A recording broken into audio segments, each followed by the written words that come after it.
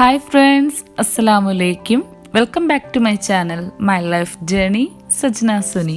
നമ്മൾ ചെയ്യുന്നത് അബായ ഷോൾ വെച്ചിട്ട് കുട്ടികൾക്കായിട്ടുള്ള ഒരു ഡ്രസ് ആണ്.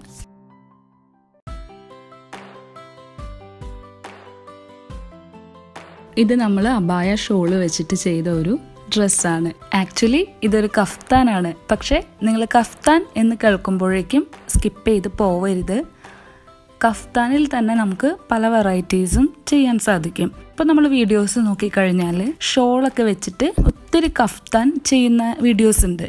ഇതിപ്പോൾ നമ്മൾ ചെയ്യുന്നത് അബായ ഷോൾ വെച്ചിട്ട്.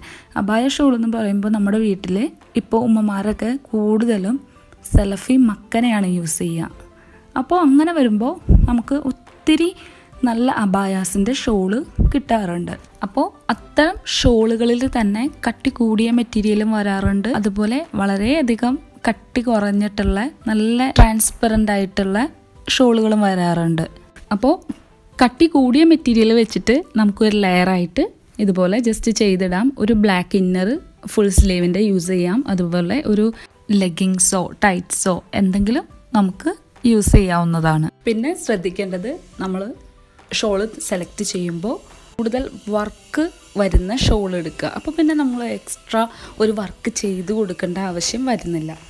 അധികം ഡിസൈൻസ് ഒന്നും ഇല്ലാത്തൊരു ഷോളാണെങ്കിൽ നമുക്ക് കുറച്ച് ബീഡ്സ് ഒക്കെ അതിൽ ഒട്ടിച്ചു കൊടുക്കുക. ഇതുപോലെ നമുക്ക് പല അളവിലുള്ള ഷോൾ വെച്ചിട്ട് ചെയ്യാം. ബ്ലാക്ക് ആവുമ്പോൾ നല്ല എലഗൻറ്റ് ലുക്ക് തന്നെയാണ് കിട്ടുക. കട്ടി കുറഞ്ഞ മെറ്റീരിയൽ ആണെങ്കിൽ അത് വെച്ചിട്ട് ചെയ്യാൻ പറ്റിയൊരു ഡിസൈൻ കാണിക്കാം. ദാ ഈ ഡ്രസ്സ് കണ്ടോ, ഇത് നമുക്ക് ഇതുപോലെ കട്ടി കുറവുള്ള അബായ ഷോൾ വെച്ചിട്ട് ചെയ്തെടുക്കാം.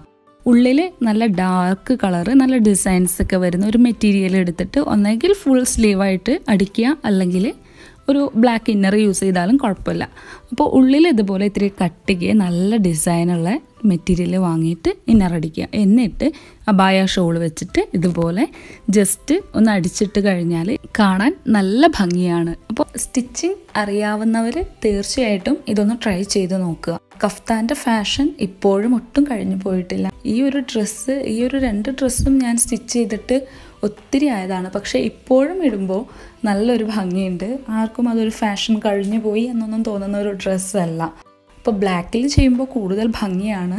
ഇനിയിപ്പോൾ സ്റ്റിച്ചിങ് അറിയാത്തവരുണ്ടെങ്കിൽ കമൻസിൽ പറഞ്ഞു കഴിഞ്ഞാൽ ഞാനൊരു എക്സ്ട്രാ വീഡിയോ ആയിട്ട് തന്നെ ഇത് ചെയ്തിടാം.